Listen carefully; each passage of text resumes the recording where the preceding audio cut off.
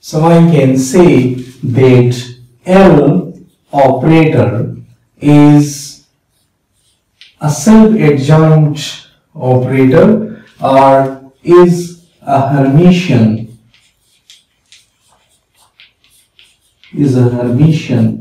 operator. L is a Hermitian operator, and we know that there are some properties associated with an operator when it becomes a Hermitian operator. When L is a Hermitian operator, then it will have real eigenvalues. A Hermitian operator will always have real eigenvalues, and the eigenvalue associated with this Hermitian operator are L into L plus 1, and the second property which is associated with a Hermitian operator is that the eigenfunctions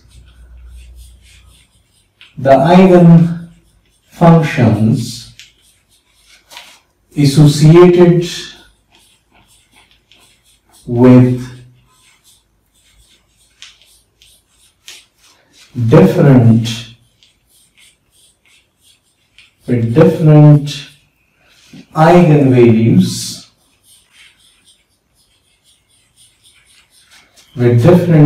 eigenvalues will be orthonormal, must be orthonormal. Like we are having eigenfunctions such that those eigenfunction corresponds to different eigenvalues, their eigenvalues are different, then those eigenfunction must be orthogonal to each other, and those eigenfunction must be normalized. So these are the two properties which are associated with an operator which is a Hermitian operator. So we can say that the Legendre polynomial, which is PL of x, is actually the nth eigenfunction. This PL of x is the nth eigenfunction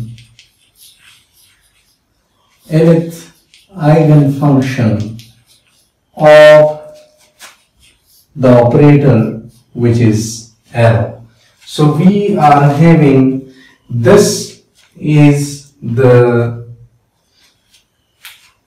eigenfunction, the nth eigenfunction of operator L, and these function, all the functions which are in all this means 1, 2, 3 up to nth, all those functions will actually form a complete set of states or bases which will be defined in the range from -1 less than or equal to x less than or equal to +1.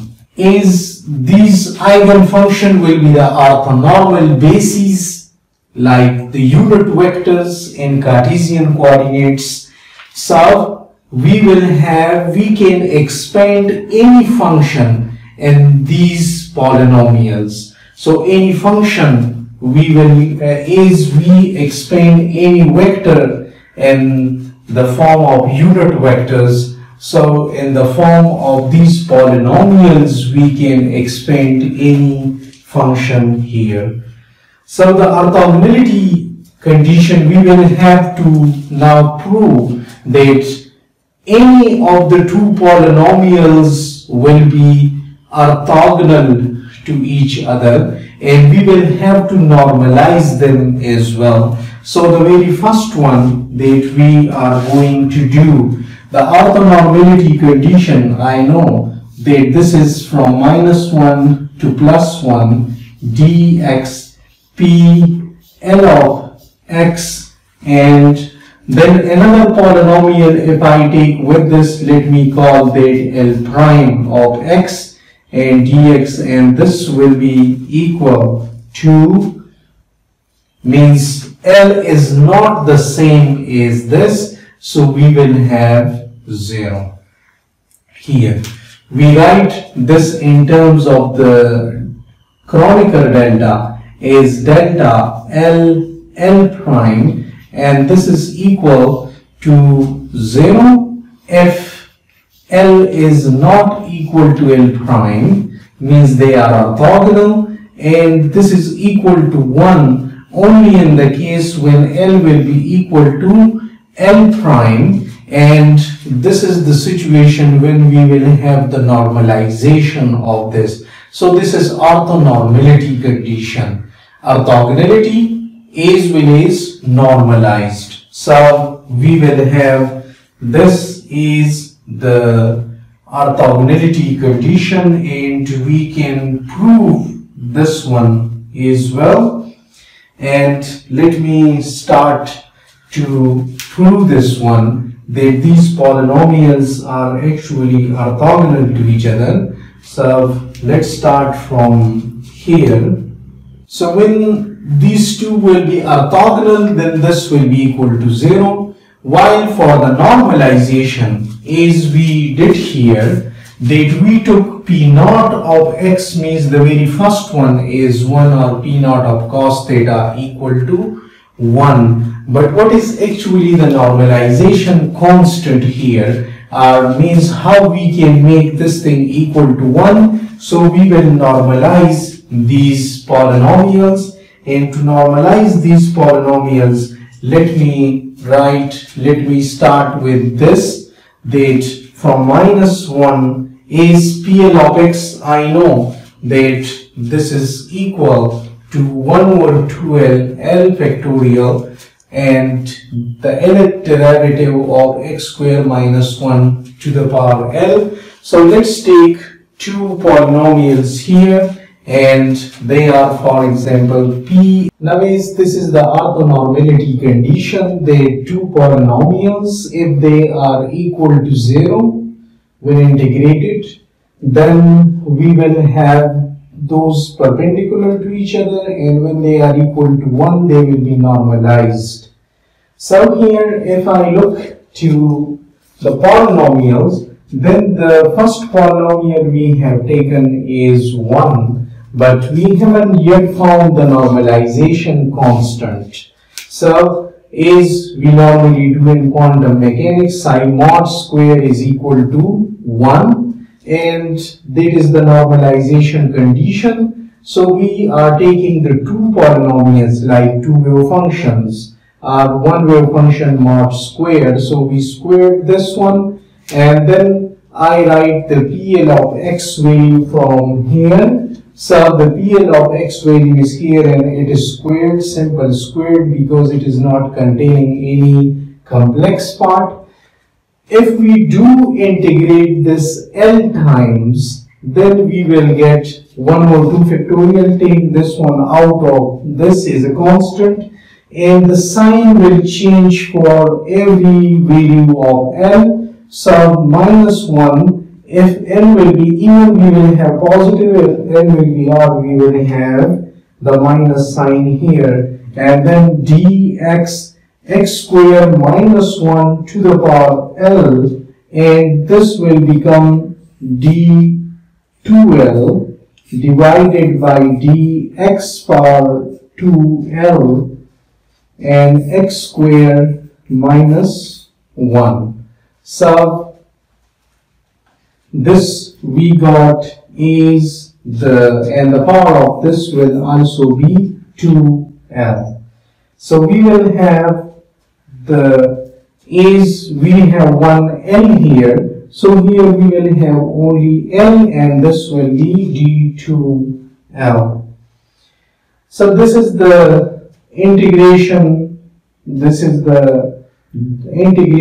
L times will get us this thing. Now we know one fact, and the fact is that the 2L times derivative of here, this is also 2L because x power is 2 and L here. So x is having power 2L. Now when the number of derivatives become equal to the number of power of the variable, then it will always give us a constant. I can check this one is that, for example, d over dx of x. So here it is having power 1 and here power 1, so this is equal to 1. Similarly, d square over dx square of x square will be equal. When I will derivate this once, then it will become 2x. When I will derivate it twice, it will become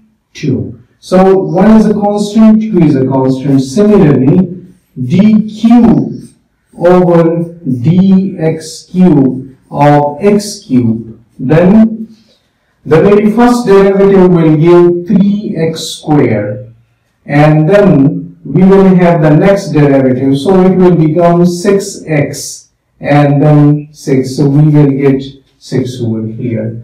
So when the power of derivative is equal to the power of the variable, then it will always give us a constant. So we can determine this constant is d2l over dx2l and x squared minus 1 power L, then this will be equal, because this is just a constant and when derivative will operate on this one, then it will give 0. So we can write the d over dx to the power 2l and x to the power 2l. This will give us, here powers are equal, so 1. Here 2 and 1 means I can write this is 2 into 1. Here this one I can write is 3 into 2 into 1. So it means that this one is like 1 factorial, this is then 2 factorial, this is then 3 factorial, means it is the power factorial. So I can write that this will be 2L factorial.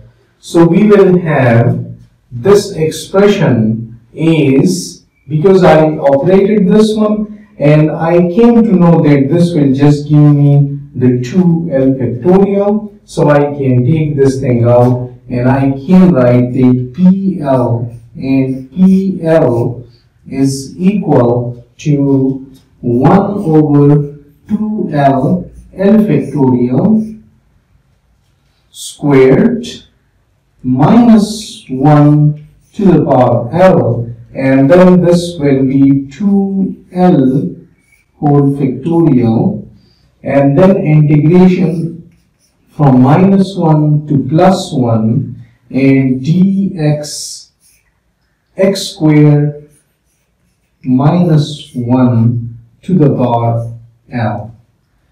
So this way we have simplified our integral, and if I do continue this way, so 2L factorial, and then I can write it in a simplified form that this is equal to 1 over 2L L factorial, this L is in power, whole squared. Now look here, x squared minus 1, if this will be even, then this whole is positive, while this will become positive. And when L will be odd, and if I change this 1 minus x squared, then minus will come out. And here L is odd, so minus will come out. So both the minus will cancel in case of this is L is odd. while when L will be even, then plus will be here and plus will be here. So I will have, for both L is odd or even, I can skip this one and then I will write this as 1 minus x squared. So this is 2L factorial, and from minus 1 to plus 1 dx and 1 minus x squared to the power L. So this way I can get rid of this minus 1 to the power L, because for even this is positive and 1 minus x squared, when it is even, then changing this one will not generate minus sign. When this is odd, L is odd, minus sign will be generated here, and changing this one 1 minus x squared will also cause 1 minus here, so both minus will cancel. And now we are ready to solve our integral, and our integral is sort of an easy integral. So let's suppose that x is equal to cos theta. We just substitute this one. Then what about dx? Dx will be equal to minus sine theta d theta. And what about the limits? When x is minus 1, then this cos will be equal to pi. And when x will be plus 1, then cos will be equal to 0. So our limits are from minus 1 to plus 1. So it will be from pi to 0 in case of the substitution. So I can write that the integral